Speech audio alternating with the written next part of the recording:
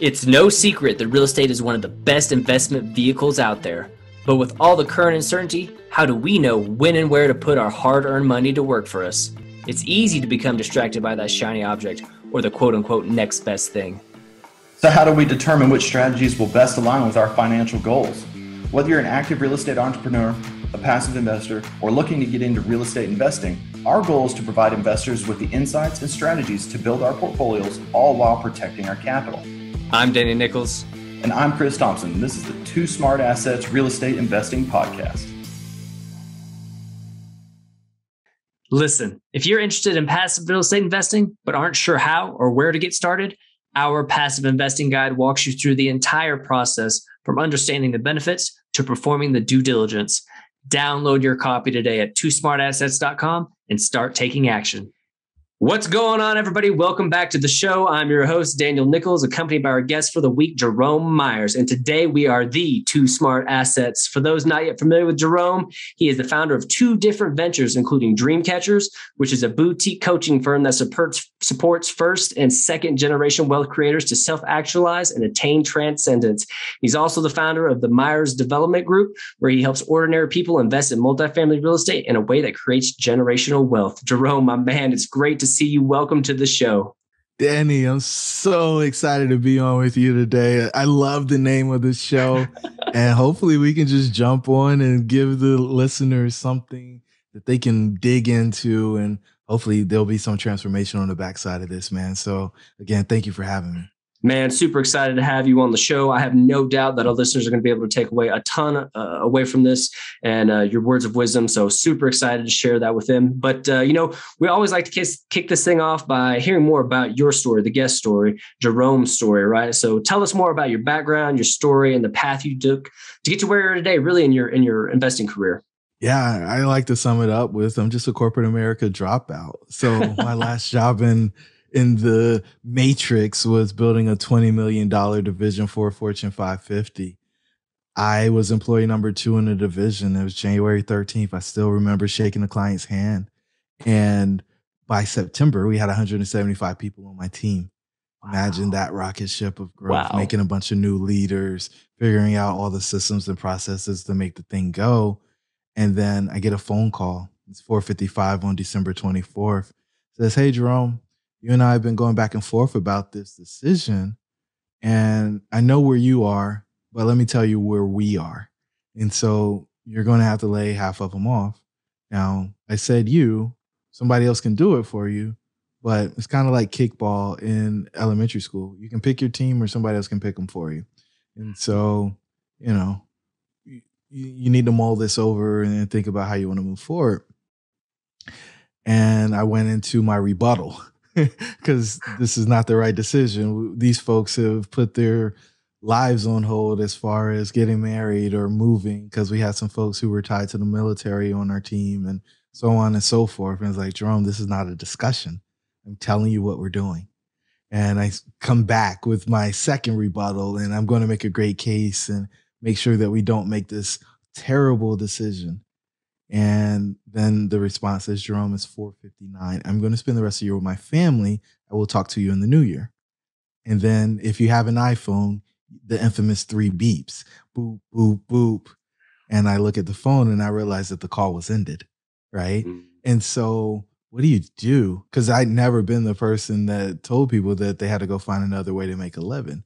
What do you do when you believe that you have the right people and you believe that your group is going to grow and you need those resources, and you look at the ledger and you see that you made 30% profit margins for your company that year, but you're still laying people off? What do you do? And so what did I do? I didn't eat. I didn't sleep.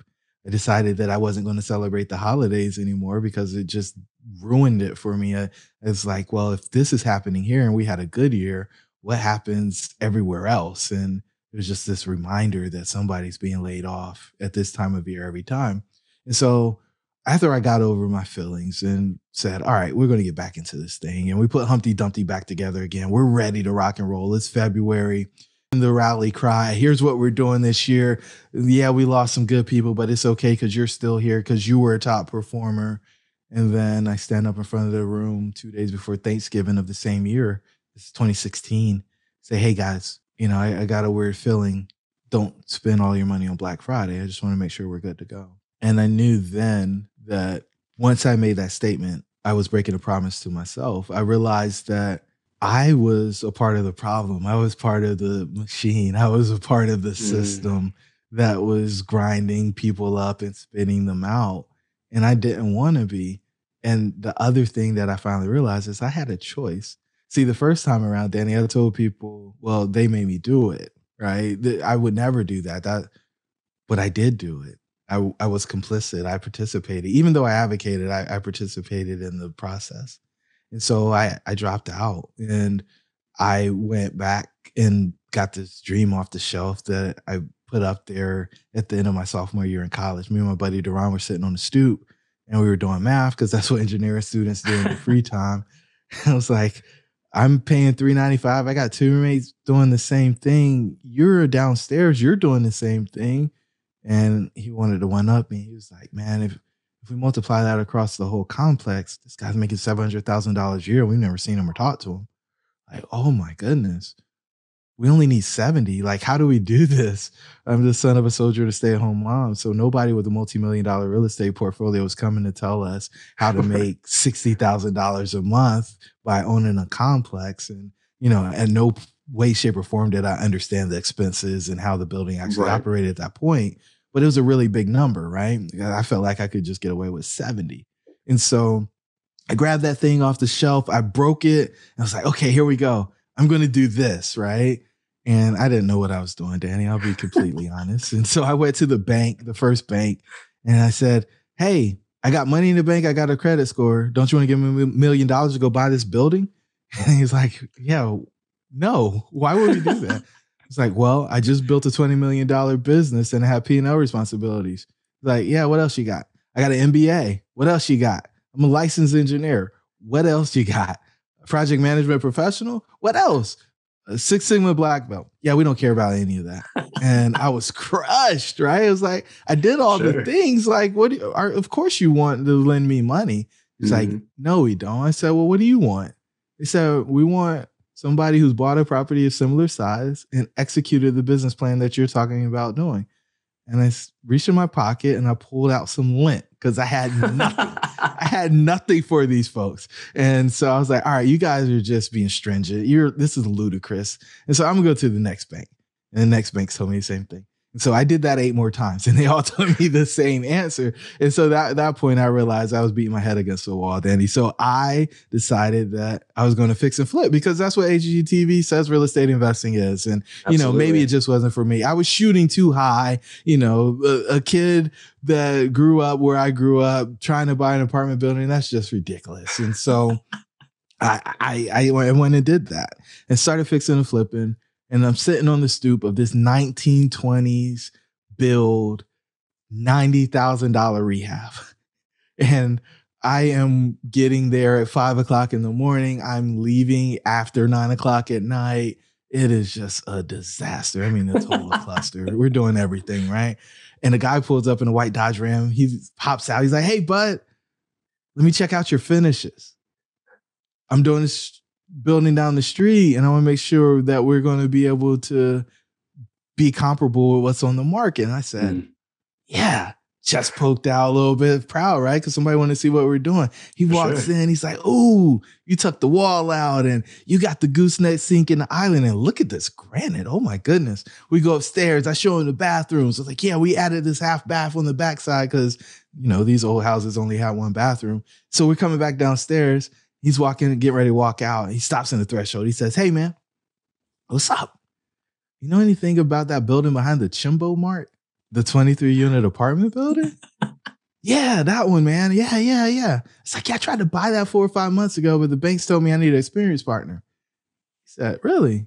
Well, I'm going to make an offer on that later today. You are? Yeah. So you already own apartments then, huh? Yeah, we own a few things. He looked away like, oh boy, here it comes. Like, dude, don't leave me out. You're the guy I've been looking for. The banks told me I need somebody with experience. You're the guy that I've been looking for because I didn't know anybody else that owned apartments. He was like, what you gonna bring to the table? I looked away. I was like, I don't know, man. We'll figure that out. Just don't leave me out the deal. I've been looking for you. Like, this is divine intervention. And he's like, sure. Yeah, but what are you going to bring to the table? I was like, dude, I don't know. I tried to buy that deal 4 or 5 months ago. It looks like you want to buy it. Let's do the deal. And he got frustrated, shook his head, looked away, and he sighed. And then he said, hey, man, what are you going to bring to the deal? I said, dude, I don't know. We'll figure it out. And he shook his head one more time, turned around, walked down the stairs, through the grass, hopped in his truck, and drove off. And I'm like, all right, we're doing this thing, right? Now it's about to happen. And this was on a Wednesday. So I was like, he's going to call me in the morning and tell me he's got it under contract. Nothing. Friday come and goes. Nothing. I was like, all right, well, maybe they were negotiating. He needs to negotiate through the weekend. Monday is the day. Danny, he didn't call me on Monday. He didn't call me on Tuesday, Wednesday, Thursday, or Friday. And I'm sitting on the stoop at this house thinking, what's going on? What did I do wrong? And I realized I didn't give him my phone number. Oh, so he couldn't call me if he wanted to. Right. And so we get to the end of the road, right? And I'm like, oh, I guess this is over. I ruined it. I missed it. And then the next Tuesday, a guy called me who I used to lend money to when I was in corporate. And he said, so I got the opportunity to be the GC on that apartment deal you were talking about 4 or 5 months ago. No way. I was like, what? He's like, yeah. But I told him I was only interested in doing it if you were involved. I was like, yes. I was like, when's the meeting, right? And we have the first meeting. So it's the 3 of us. And then we bring in the broker and the property manager. And so we do the deal, right? $1.3 million in Richmond, Virginia, behind the Chimbo Mart. And I end up in the seat of asset manager, kind of putting it together. So the reason why I tell that long drawn out story, man, is because I didn't do a good job of articulating the value that I could attribute to the deal to a potential partner. And I don't want anybody to miss that, right? This isn't favor season. It's a business partnership. And if you can't articulate the value proposition that you have for somebody partnering with you, you can rest assured that they're not going to partner with you. And it's not because they're a mean person. Right? People don't do business with people just because they like them. There's a whole lot of other things that go into that. And so anyway, I end up as asset manager in that deal, and my name's in the paper. So once your name's in the paper for closing a real estate project, then loan officers call you because they want to know if you can refinance or what else you got in the pipeline. I didn't even know what a pipeline was. And so we get through all of that, right? And somebody says, well, we want to take you to lunch so we can show you our products. You got products at the bank? Oh, okay. Well, we formed relationships. I came down here to Greensboro, North Carolina. We built a portfolio here, and we've just been rocking and rolling, man. I'm really excited what's happened. And I guess over the past, I'll call it 18 months, I've really doubled down on what my true calling is. And so there's a lot of coaches, right? Everybody's a coach these days. And I was embarrassed to say I'm a coach, but because it felt better to say I'm a real estate investor. Yeah. And so what I've finally accepted, though, Danny, is that I am a coach. And I believe I'm one of the best coaches in the country. And I happen to have expertise in multifamily investing. And so for the folks who are out there and they're considering coaches and they're thinking, well, who do I hire? Do I hire the mindset guy or the guy that's got the mentorship program who's going to bring me in the community and help me get the thing? I'm telling you that you don't have to pick. There are people out there who do both. I run my portfolio. I'm the asset manager on every deal that I'm in, and I help people figure out how to grow and scale their businesses or their side business or whatever else they may be into. Really spent a lot of time focusing on people in financial services, right? So people who are placing money in syndications, running their own real estate portfolios, and then, financial advisors, because I believe when people are placing money in these deals, that it's extremely important that they're getting counsel instead of somebody's opinion. Yeah. You make a lot of great points there. And I love your story. Your story is perfect, man. And it's just, you're absolutely spot on too. If you don't know how you're going to bring value to somebody else, how are they going to know, right? I mean, you can't just have them putting on additional work for them to find value for you to add, right? You're going to need to bring it yourself. So I think that's a great point, man. And I love hearing that. One thing that I also heard in your bio, and, just kind of a preface this, I've been following your content and stuff you put on social media for a long time, man. And it's great stuff, man. I really like seeing that. And by the way, for our listeners who listen to the show right now, go follow Jerome. Go right after you listen to this episode, go follow Jerome. He's putting out fire. Make sure to go do that as soon as this episode is over. But I've been following you for a while, and a recurring theme in your message and stuff I've heard you on other podcasts talk about is, and something even you just mentioned here in the beginning, is the matrix, and the idea of taking the red pill, man. And, I think it's so interesting. And, obviously there might be some Keanu Reeves fans out there like, oh, I love that movie, but, we're not really talking about that, maybe a little bit, not really, Can you talk to us about what that is and how that applies to you and the people in your circle? Yeah. And I mean, I think it's for everybody. And so if you didn't watch the 1999 documentary called The Matrix, then you probably should go see it, because it's going to challenge the status quo. And then even the episode, volume, whatever you want to call it, right? The sequel is the word that I'm searching for, that came out on December 22nd of 2021. It challenges the way that you see the world. And for me, most of us are programmed, and we don't ever take the time to figure out what is things that we actually believe. And so we continue to do things because of tradition, right? For instance, what are you talking about, crazy guy? Okay. If I sneeze right now, 99% of you are going to say, bless you. But why? Oh, because it's polite.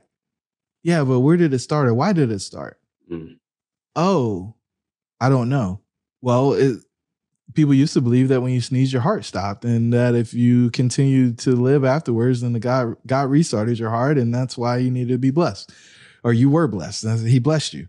So, when you start thinking about simple things like that, but let's go deeper. Like, why do you practice the religion you practice?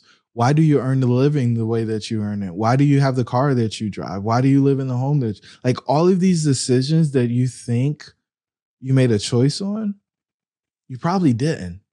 You were probably taught to do things a certain way or a specific way simply for somebody else to have the ease of controlling you.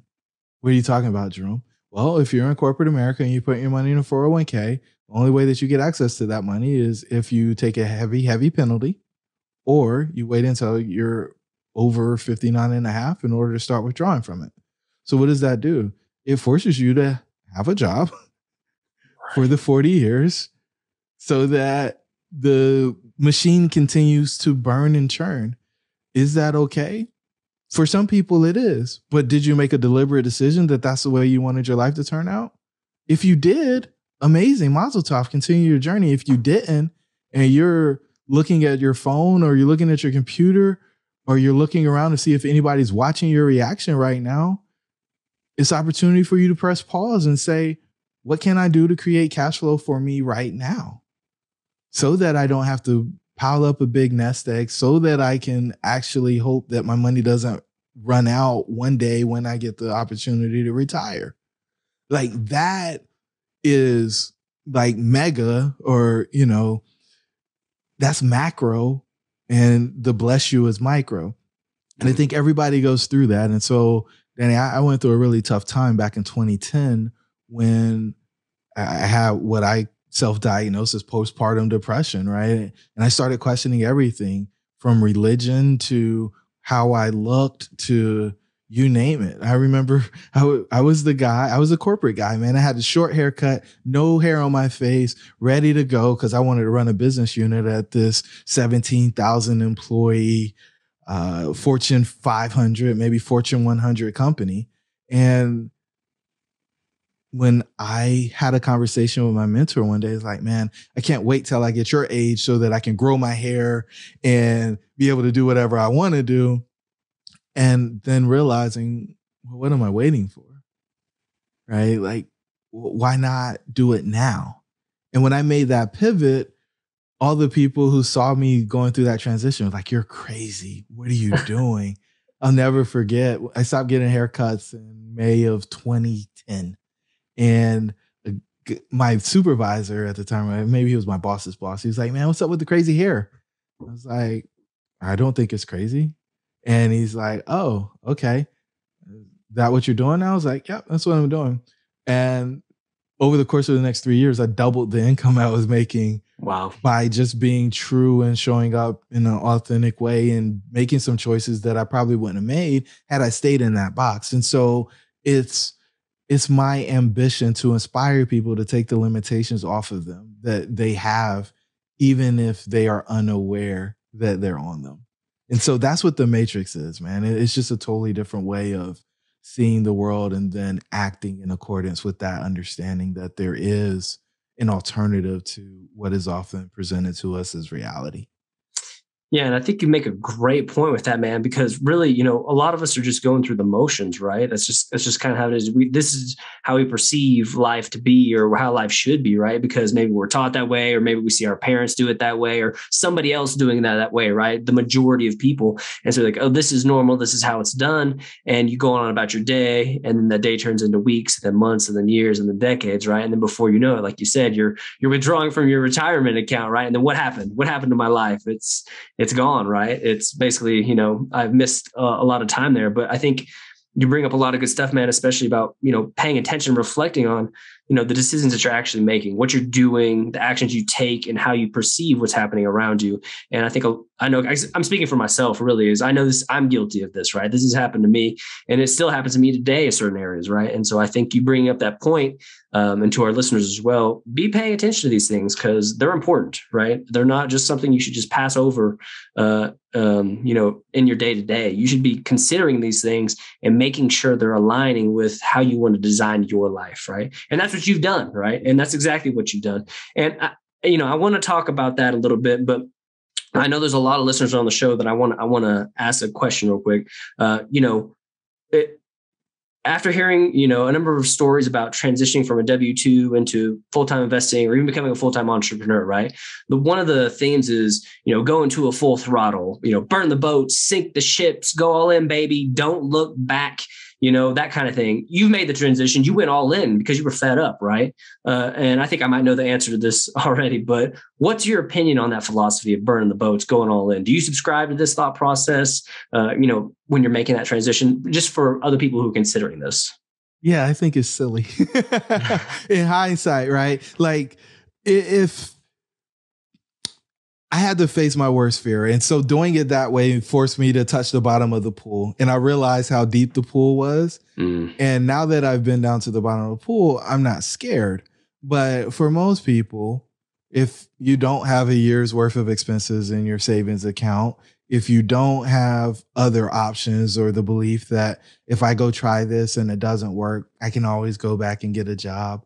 If you don't have those beliefs, then it's not going to work, right? It's not like I was a teacher and I was making $50,000 a year and I could replace that income in very short order.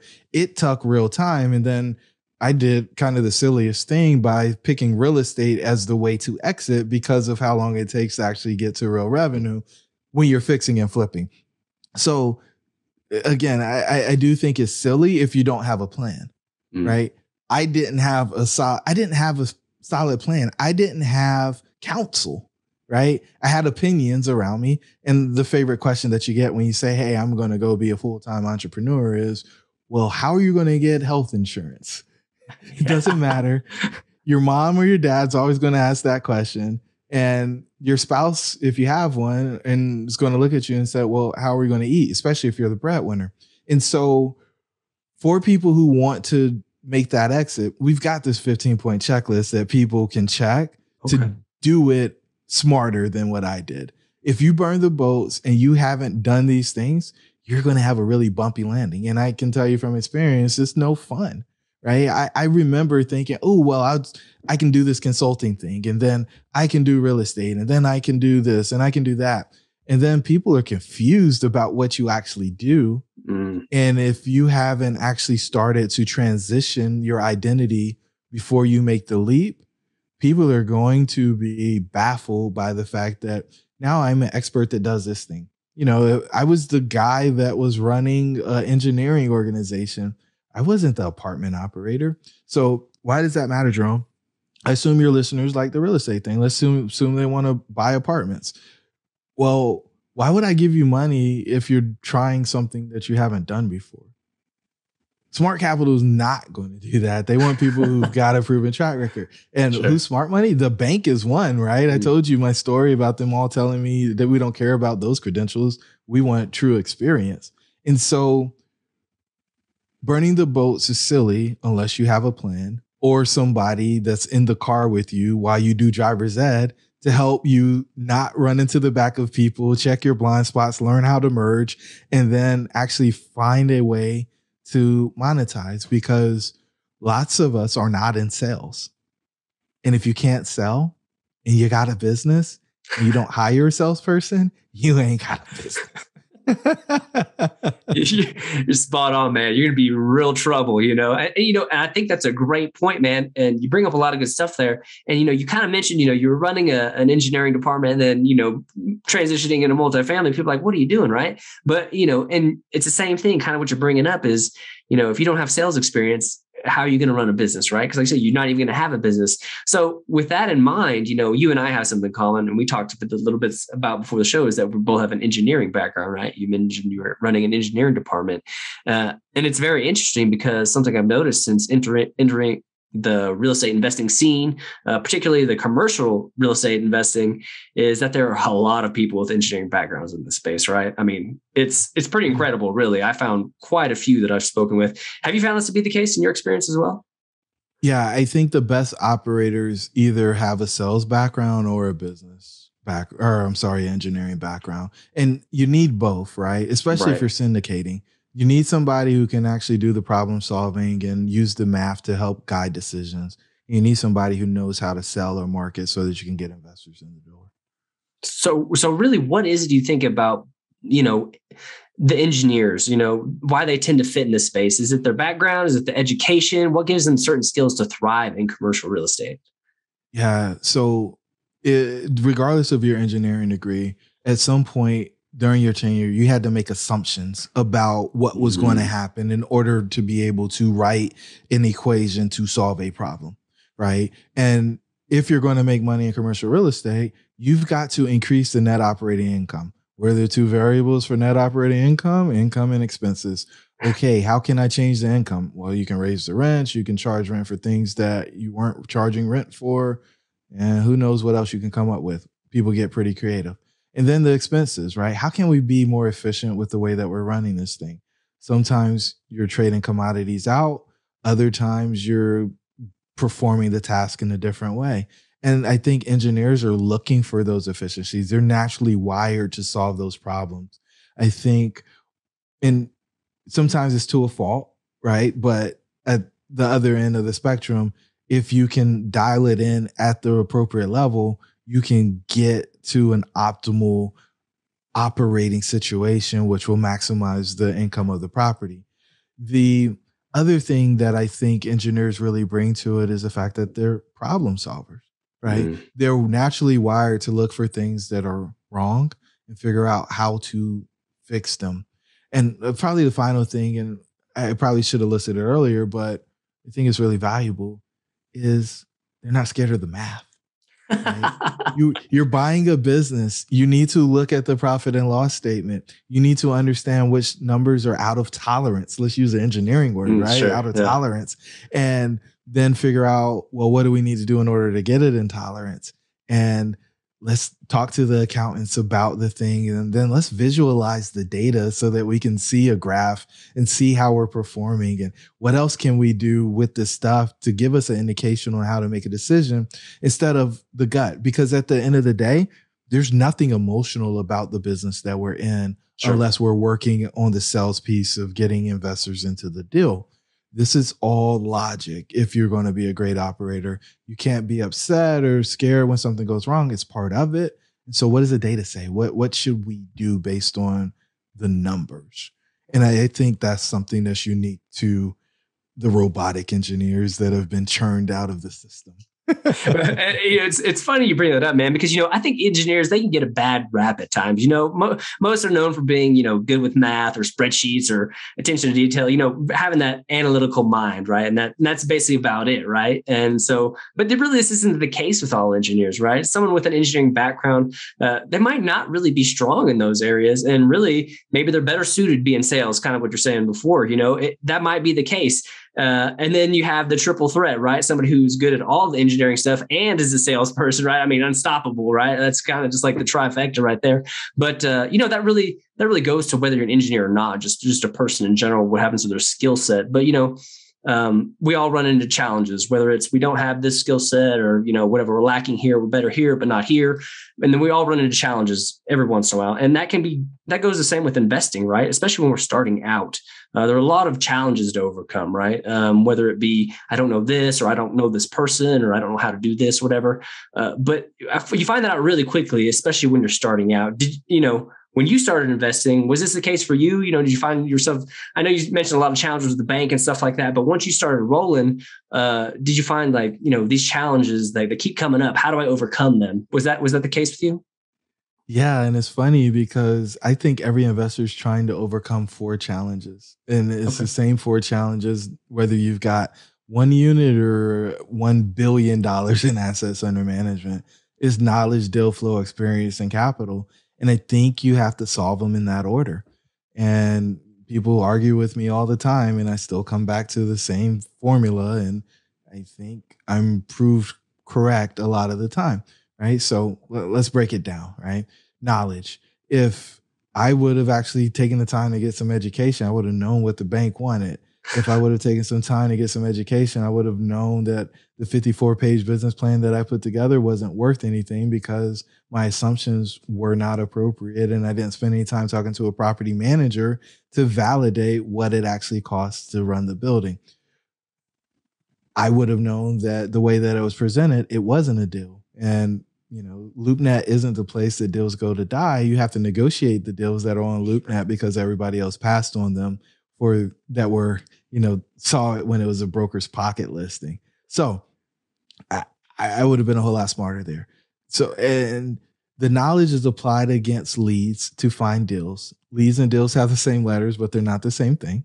Right. And so a deal is something where you actually have the opportunity to make money. A lead is something where if you buy, you're not going to make any money. It's guaranteed that you're going to fail. So we want to use the knowledge to find deals. And then once you actually have a deal, you need to take that to an experienced partner. You need to take that to an operator, somebody who's done what you want to do with that deal.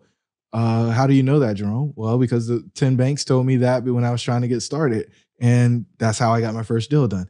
Okay, next question, right? But experienced people don't like spending a bunch of time looking for deals. And so the value prop is that you've got a deal that actually makes sense and you can explain it and speak to them in an articulate way because you actually know the multifamily vernacular because you got some knowledge, right? And then the final piece is the capital, right? People think they're just going to go buy a widget. Well, this isn't buying a widget. You got to operate the business. And again, you want to drive that net operating income. Well, how do they know that you're going to be able to drive the net operating income? Well, you've got to have experience. Oh, so I needed that person in order to get the big check. I don't care about the 20% or 25% of the risk money, right? The money that we raise in order to do the deal. Let's talk about the partner who's writing a check for 70 to 80% of the deal. What do they want? Let's satisfy their criteria, then worry about the other money. And you're not going to get that money without the experienced partner. So we want to take that experienced partner with a great deal to get the best funding. And so that's why we worry about capital last. Does it take a long time to cultivate investor relationships? Sure, it does. But do you need their money, which I consider a commodity, before you have a deal? You do not. In fact, having a deal, having money or having experience without a deal is useless. Yeah, that's a great point. And honestly, I love the way you broke that down, man, because it clarifies exactly what you need to do as an investor, right? And what's needed through the whole step of the process. And just being able to look at it broken down in that way is makes it completely clear, at least for me, right? And I know a lot of listeners will probably feel the same way because there could be some confusion in there, right? Like, what do I really need to focus on? And really, in the order of importance that you put it into makes complete sense. And I love the fact that you've broken it down that way. So thank you for diving into that. My man, before we're out of time, I got to ask you one more question. And I got to make sure I ask this one. So again, I see you on social media all over the place, right? You're out there performing, at a high level. And it seems like you're really, truly enjoying life, man, and getting the most out of it. You've made this huge transition. You're doing your own thing now, man. You're loving life, man. So what's the secret? How were you able to design the life you wanted and then execute successfully on that plan, man? What's the secret? Yeah, I feel bad calling it a secret because I want everybody to do it, right? But a lot of times you'll see me running around in this shirt that says I took the red pill. And the red pill is our model for a centered life. It's got 6 levels. And I think anybody who takes the red pill is going to be able to actualize their wildest dreams. And so what are the levels, Jerome? Well, it's self-image, relationship, work, health, prosperity, and significance, right? Okay. Well, that's not an acronym. Like, how am I going to remember that? Well, you got to take the red pill. So everything starts with you. Change starts within and then radiates out. So let's work on your self-image. Can you keep promises to yourself? If not, then you're not going to be very happy with your life. Okay. Well, why do I need to keep promising myself and be happy with my life? Well, you don't have to, but let's say you do. That will allow you to hold other people accountable because you're an accountable person to yourself. Well, why does that matter? Well, the relationships that you have, especially if you're a top performer, are usually one way, right? People come and take things from you. They're not coming, Danny, how are you doing? You pick up your phone, Danny, you can scroll for a while. You probably don't have anybody just checking to see how you're doing. Maybe somebody that loves you, but outside of that, you're probably not going to find that in your messages. But that's what we want. We want to have those mutually beneficial relationships because anything outside of that is inherently unhealthy, right? I call that viruses. I call that parasites. And so there's 3 lumps that people can fit into. One where it's mutually beneficial, one where it's not mutually beneficial today, but can be reframed. And so we can work on those relationships, set the boundaries, change the expectations so that they move over in the bucket of mutually beneficial. And then there's those where they're never going to bring any value to you.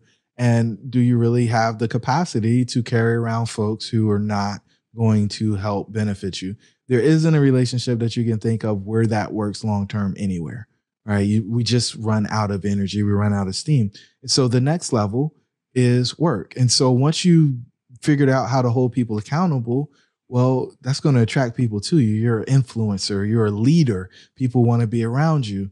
And what in the workplace, that usually means that your sphere of influence or control expands. And usually that means your income goes up. I want you to make all you can while you're working there, right? So that you can have resources to invest in the new things. Those 3 things, Danny, are the sources of all our stress, right? And I've said it about 200 times. I'm waiting for somebody to argue with me, bring me an example of something that is stress that doesn't fit in that bucket. We want to reduce the stress so that you stop doing the self-destructive habits. Jerome, I don't have any self-destructive habits. Anybody who said, I need to take the edge off has self-destructive habits, because I can guarantee you they're not going for a run when they say that, and they're probably not going to lift weights or meditating or doing a breathing exercise or journaling or any of the praying, whatever the thing is, right? It's probably something that's going to be negative to their body or their mind or their spirit. So we need to figure out how to reduce the stress so you don't need to take the edge off. I call it needing uppers to get into the thing and downers to get out of the thing. So we want to take care of the stress. And once we do that, then we can focus on health, right? Because you're not beating yourself up. From health, what's health, Jerome? I want to jump to prosperity, but what's health? Health is simply making sure that you're in that apex performer state, right? You're not beating yourself up. You're not undoing all of the good habits that you have that are making your life better. Maybe you're meditating, maybe you're journaling, maybe you're exercising, whatever the thing is, right? You're doing that stuff so you can be your best self, so that you can run the race as hard as you can run it and as fast as you can run it. Okay, so boom, we got the health. Now we move to prosperity. Jerome, why am I worried about prosperity after health? I need to get my prosperity first, then worry about the health. Well, if you know anybody, and most of us do, that has a ton of money or had a ton of money and they were sick, they gave up all their money in order to get healthy again. So why not just get the health up front and then deal with the prosperity later? I don't like for people to go backwards when they're hanging out with me. So we focus on prosperity at level 5. Well, what is prosperity? It's abundance, right? It's overflow. We want to put our mask on first so that we can take care of other people. And so we get the prosperity going. And then this is that, and that's really where the multifamily fits in our coaching model, right? Because it's an opportunity to create that recurring income, a subscription model that I believe everybody should run their business off of. And then out of that abundance, out of that overflow, it's the ultimate level. It's significance. And this is the place where you get to positively impact the life of somebody else using your time, talent, or treasures in it, and depending on how you want to put it together. And so what we want to do here is become immortal, right? We want to make an impact in somebody's pond that ripples to places that we can't see. And we see ourselves show up in a manner that we didn't expect because of interactions that we have with other people. And for me, one of those things was endowing a scholarship at my alma mater. So an engineering student for eternity will be able to go to school at that school that I went to and not worry about how they're going to pay tuition, books, room and board, that stuff. That was super exciting for me. I had that experience. I walked out of college with no debt. And so I know what that can do from somebody's financial path. The levels 1 through 5, I call those self-actualization, right? When you actually achieve that abundance, that prosperity, you probably dreamed of, but didn't know if you would ever attain. And then level 6 is transcendence, right? You've left yourself and went back and made a positive impact on the world. And so for me, this is working in significance. I learned so much from podcasts and YouTube videos when I was coming through, and to be able to help compress timeframes for you, your listeners, is my gift back to the community that gave so much to me. And so that's why I do these, not because I'm trying to market to people, but because I want to help people move along on their road. Man, it's so powerful. And I got to be honest with you, I'm a little bit blown away how in-depth that is and how awesome it is, really. And I feel like we could probably have, that whole section right there could have its own episode dedicated to it, because we could dive so deep into that, man. There's so much there. So, man, I know our listeners are going to find out more about that, man. Before we get out of here, man, I know we've already gone past the time, but I feel like we could talk forever, talk about, I'm having such a great conversation here. But before we do get out of here, man, tell us more about DreamCatchers, the Myers Development Group, your focus, anything more where our listeners can find out more about you and what you got going on, man, because it's amazing. Yeah, man. I'd be most grateful if the listeners were kind enough. They're listening to a podcast right now, and if they could hit the subscribe button on DreamCatchers and download some weekly inspiration, education, and direction on their journey to living the life of their wildest dreams. We bring people on who figured out how to exit the matrix, and we tell their story so that you can pick up some tidbits to get closer to whatever dream you're chasing. Because we believe that you should be a catcher, man. And so we want people to catch their dreams, and we want to give them some of the tools that they need in order to do that. And, I always do one call to action. So if your listeners be willing to do that for me, that would be so amazing. I'd be deeply appreciative of it. Absolutely. We're going to make sure to put the link to that in the show notes so our listeners can find out more about that. If they are not already, I'm sure a lot of our listeners are probably already familiar with you, but just in case, we're going to make sure to put all that stuff in the show notes. Is there a best way for them to be able to reach out to you, connect with you, and actually, find out more about anything else you have going on? Yeah. I mean, jeromemyers.co is the website where you can find everything out that you want to find out. You can't find out about coaching. I don't advertise that. It's only for a very small group of people. But yeah, you can see all of our other offerings, and we give so much value away. The goal here is just to serve people in the best way that we can. Awesome. Jerome, we're going to make sure to put all the stuff in the show notes so our listeners can find it and they can, check into all your stuff, man. It's been an awesome conversation, man. Like I said, I feel like we could keep going on with this conversation, but I definitely want to be respectful of your time. So Jerome, thank you for coming on the show today. Really appreciate you taking the time to speak with me. Danny, sorry for blabbering so much, man. Just thanks for having me on. Hey, thanks for listening to today's episode. Head over to iTunes to subscribe to the show, and while you're there, we'd really appreciate you leaving a rating and written review. If you have any questions or topics you'd like to hear on the show, connect with us on social media or through our website at twosmartassets.com. We look forward to speaking to each and every one of you. Talk to you soon.